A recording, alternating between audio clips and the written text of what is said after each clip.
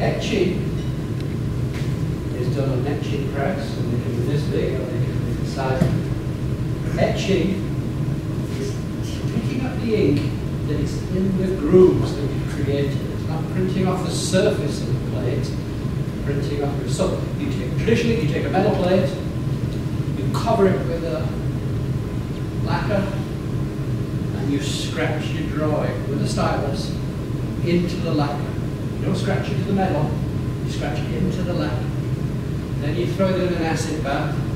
The acid eats away where you've scratched and it burns the drawing into the plate.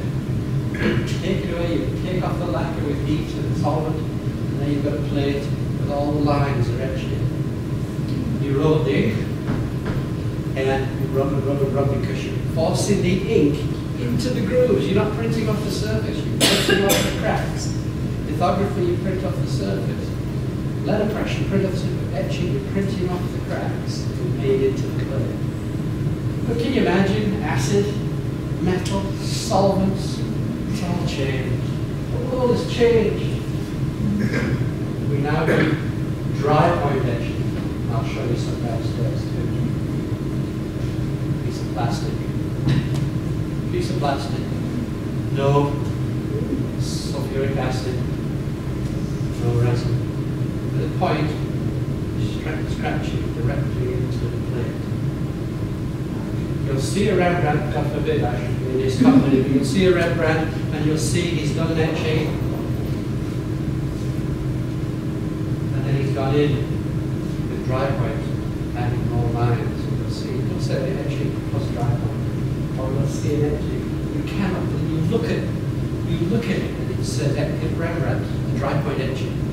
You can't believe how he did it. It's just so, the talent and the skill of him just scratching away in the back room. So Drypoint etching, and that's what attracted me here. They had a little press. I could work with the acids. Oh, terrible stuff. The fumes alone killed me straight etching, but I could do Drypoint. Pass it around. You can feel it. You can feel it's been scratched up too. It's just a piece of plastic, Drypoint etching. And what are your results? I was working on Santa Claus for Orillia. Remember Fred's Meat? Oh, yeah. So I've got Fred Meat's truck, you see here, chugging along. So this is a one-colour Drypoint etching on plastic. It's a sheet of plastic. And there it is. And there's the sensor up on top. I've got some of that hand colour too. Colour quite a lot. You can do multiple coloured etchings. You can add colour and all kinds of things. But this is some probes taken on this press, on this sweet little press. It's a Drypoint etching of Santa. Okay. How do you keep ink off the particles? Great question. First of all, you work with paper that's soaking wet. How do you keep the ink from off the area that's white? Well, first of all, your paper's soaking wet. Into the groove, that's number one. But you take that plate and you've got your ink on the plate, it's all coming in. And then the toughest job of the wiping, these are what makes a great etching work, is you've got special cloths and you start wiping all the crap off the surface. So all the ink comes off the flat parts and you hold up your plate, and it's just all the ink's inside the cracks. The top surface should be as clean as always. Plus you got a wookie plate, as we say, okay.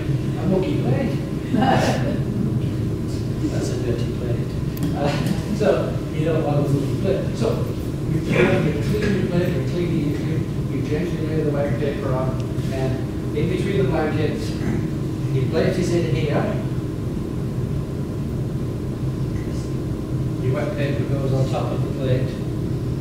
Your blankets go down. Some of the school kids use this. It's offsetting on the blanket, disgusting. And then you roll it through and just pressure. And you don't need that much pressure because wet paper, ink cracks, it goes in, picks up the ink. And you get one, you can imagine how many it is, you get one impression and you just do it all. So when you see on the plate, I think that this one has 4 of 4, so there's only 4 impressions taken. You go and buy prints and really fancy You see, Castle is number 10 of 300. He has people on 300.